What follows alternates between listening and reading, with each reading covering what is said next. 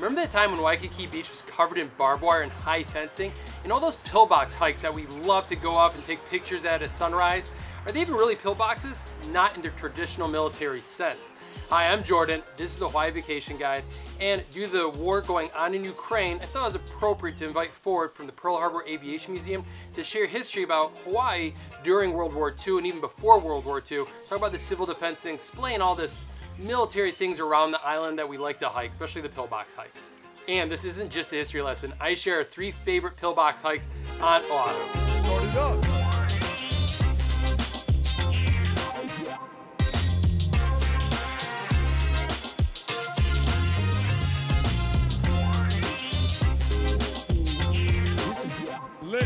I'm going to start off first with my favorite pillbox hike on the island, and it's AllTrails' least favorite pillbox hike. But first off, all these pillbox hikes I'm going to describe, they're all moderate hiking trails. That's due to their elevation gain, their steepness, and they can get slippery when it gets muddy. They all provide these stunning views, so hence you have those factors at play.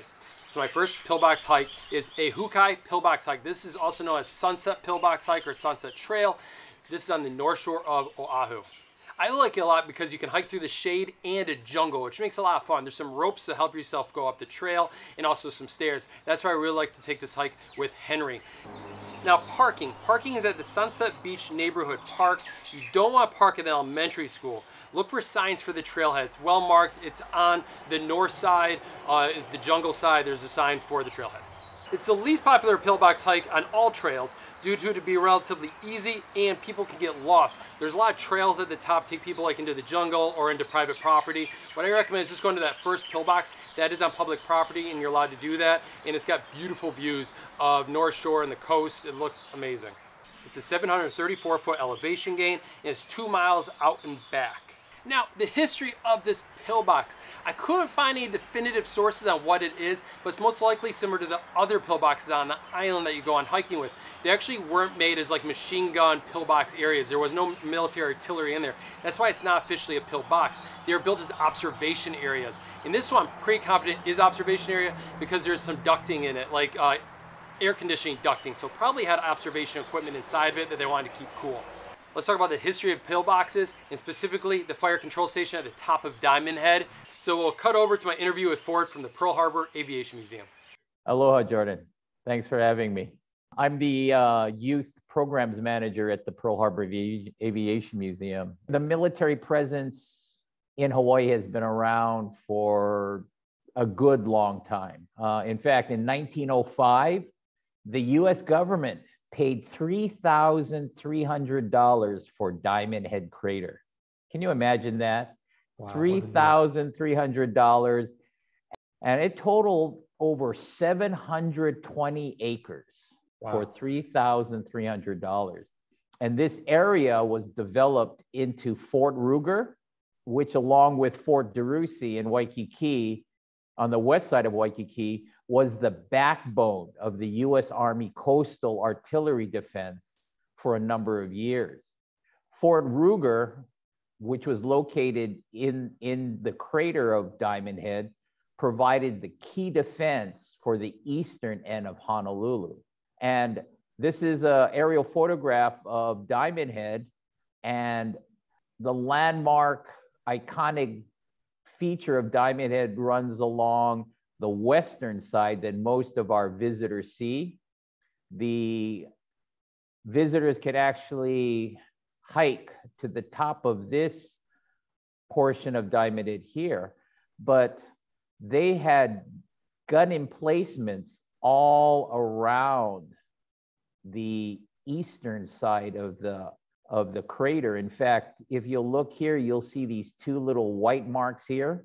Mm-hmm. Those are gun emplacements in the side of Diamond Head. And Fort Ruger was located on this side of Diamond Head. The reason why they utilized Diamond Head was because of its strategic location. There was a battery known as Battery Harlow on the north slope of Diamond Head, and it contained 8 12-inch mortars. And other batteries inside the craters were designed to fire to the south over the crater to hit ships at sea. Battery Harlow was located here. So it was designed to launch these huge mortar rounds to protect the water area along Waikiki and along the eastern shore. Some of these guns, as pictured here, could traverse 360 degrees. So it had a full range of fire, and it was designed so that these guns could actually fire over the Ko'olau Mountains to the north and reach Kaneohe Bay on the windward side. And this is in the early 1900s, 1911, 1915. Along with Battery Harlow and the gun emplacements in Diamond Head, you had Fort DeRussy. And Fort DeRussy contained a number of batteries, but one key battery was called Battery Randolph. That battery is still in existence today. It is still in Fort DeRussy, right along the shore of Waikiki Beach. And it was comprised of two 14-inch naval type guns. And these guns were similar to the ones that you found on battleships that were berthed at Pearl Harbor at the time. So those are the big main guns that you normally see on the decks of the battleship. Well, Battery Randolph was constructed in 1911 and was a key part of what they called the Ring of Steel, which encircled Oahu and defended the island against attacks by sea. The primary mission was the defense of Pearl Harbor and Honolulu from attacking battleships. Was there a specific threat they were worried about at the time? There was really no specific country or no specific threat. They just felt that if there was going to be a military engagement by an enemy, it would likely come from the sea. So at the turn of the 20th century, the greatest military threat to Hawaii, as I mentioned, was by sea. So Fort Ruger and Fort DeRussy, along with other defense facilities, provided that protection from sea-based attack. Another purpose was to defend Honolulu from ground-based assaults to the south and eastern side of the islands.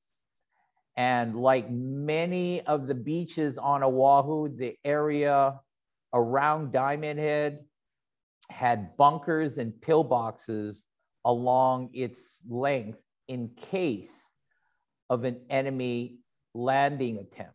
And the bunker high atop Diamond Head, as pictured here, was a fire control station. And it was there that soldiers could spot and control the coastal artillery fire on enemy naval targets out at sea. And as early as 1915, the Army began reevaluating its defense strategy based on the lessons that they learned in World War I and the effects of the new technology at the time. And that was the development of aircraft. The development of aircraft made large fixed gun positions like the ones that you saw at Fort DeRussy and Fort Ruger almost obsolete. December 7, 1941 was the catalyst to that change. Almost overnight, warfare went from battleships to aircraft as the key weapons of war. Did a lot of these installations still exist in 1941? Oh, yes. In fact, Ruger, Fort DeRussy, and some of those other coastal installations were still in place during the war.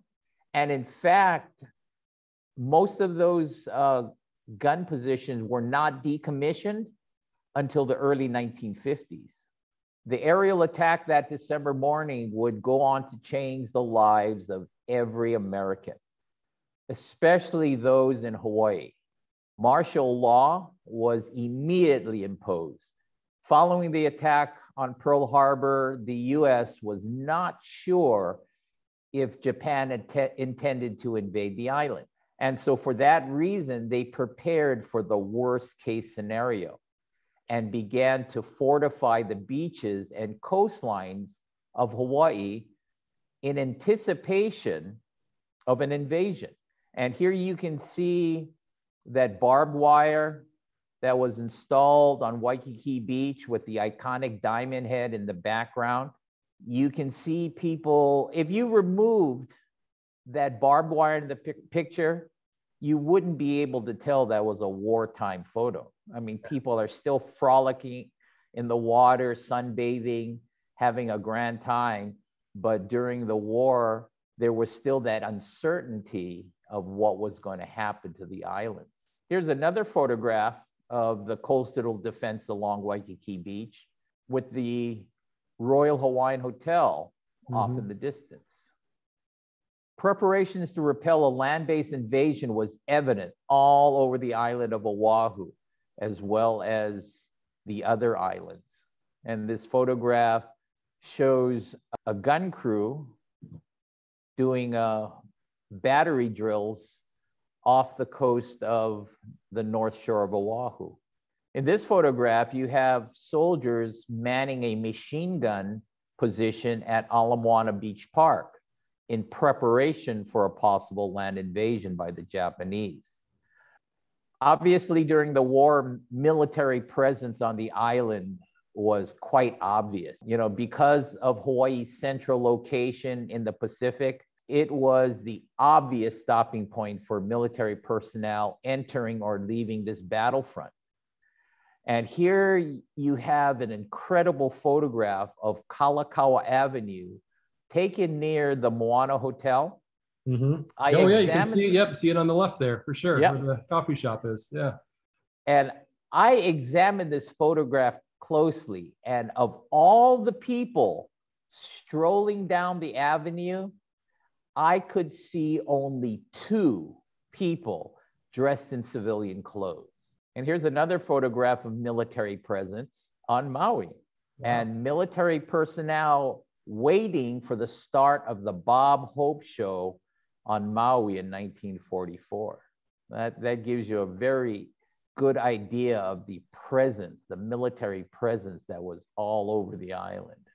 Maui contained one of the largest concentrations of military personnel during the war, because they used Maui extensively for training and preparation for soldiers going abroad. You know, unlike the population on the mainland US, Hawaii was considered in a war zone, susceptible to an enemy attack. And for fear that this enemy might use poisonous gas on the local population, gas masks were issued to all Hawaii civilians over the age of 7. And civil defense practices like this one were held to prepare for possible gas attacks or air raids. In school, classrooms conducted gas mask drills similar to how we conduct fire drills today. Most of the open spaces at schools throughout the territory that were formerly used for play and open air classrooms were eventually taken up by air raid shelters to serve the neighborhood as well as the school children. This scene that you see here of a local Honolulu school, Central Intermediate, shows a bomb shelter constructed right in front of the administration building. And this photograph, also of Central Intermediate School, shows these young students hanging out at one of the air raid shelters. And I want you to note the gas mask bag they were required to carry and the barefoot, laid back island attitude of the time. Not all bomb shelters were enclosed. Here you have students from McKinley High School, my alma mater, conducting an air raid drill and are taking cover in a slit trench for protection as opposed to an enclosed bomb shelter. As I mentioned, I'm the youth programs manager at the Pearl Harbor Aviation Museum. And with things kind of getting back to normal, are now able to afford having on-site programs that we were not able to do for almost, what, year and a half. And one of the things that we have now available is our aviation learning center. It is a state-of-the-art center that there is only 2 others in the United States. One is the Museum of Flight in Seattle, and the other one is the Lone Star Aviation Museum. And so we're proud to be part of this. We now have the ability to service youth that are able to learn about the career of aviation and to actually fly in a simulator. We also are finally able to encourage schools to visit our museum, and so this was that Central Middle School, that picture that I showed you. Yeah. That's Central Middle School 8th graders. Oh, love it. Of course, our scout programs. We have been doing scout programs since the museum opened up in 2006, and I'm proud to say that we have continued to service the scout programs on Oahu. And I thank you for allowing me to share that with you.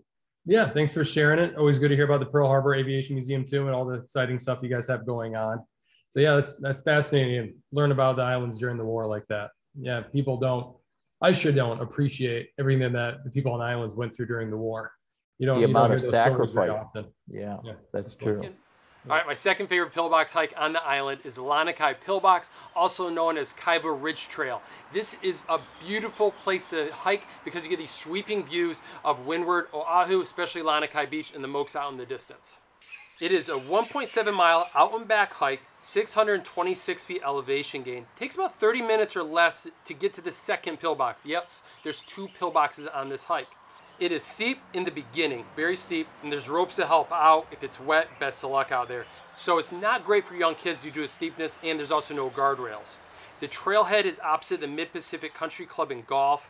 When you do get to the top, you get rewarded with these great views of the Mokes, panoramic views of Lanikai Beach, and lots of places for photos. It's very popular for sunrise. The trail can get overcrowded though. That's why I don't love it. There's always a lot of people there. And a quick PSA, parking is very limited. You have to park in the neighborhood of Lanikai on street parking. Please don't block driveways, pay attention to signs, and respect the neighbors. Especially if you're doing the sunrise hike, don't wake anybody up. In quick history on the pillbox, it was built in 1943. It was built as an observation post, observation pillbox, if there is such a thing. There's no military artillery ever in this pillbox, strictly for observation during World War II.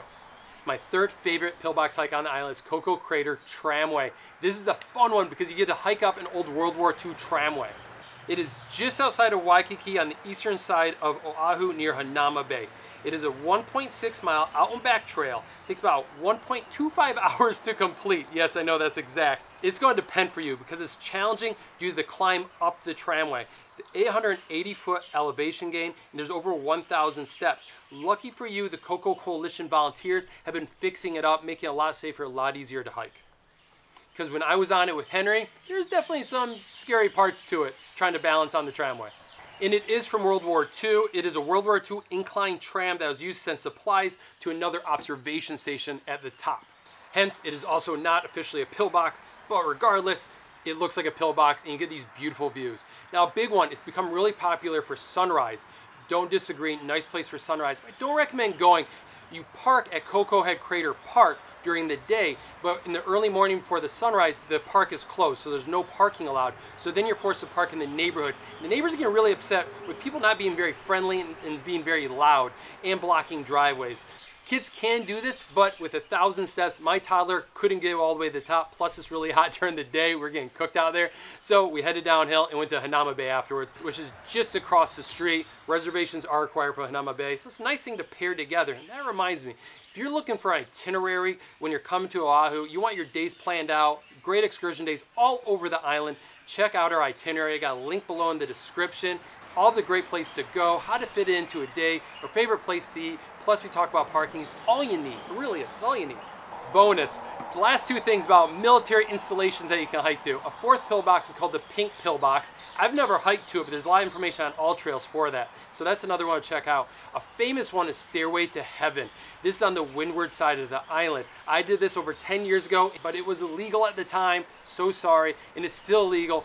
and it's illegal because the stairs are just deteriorating. They're just falling apart. Honolulu is actually planning on destroying all the stairs, removing them because they're tired of rescuing people from the stairway. Please don't hike the Stairway of Heaven. It is not worth it. You don't want a helicopter to come scrape you off the mountain. Thanks to the Pearl Harbor Aviation Museum to participate in this and share the history. We love going there. Click the link in the description below, learn more about the Pearl Harbor Aviation Museum. And yes, it is at Pearl Harbor. So we can go to Pearl Harbor, check it out. Thanks so much for watching.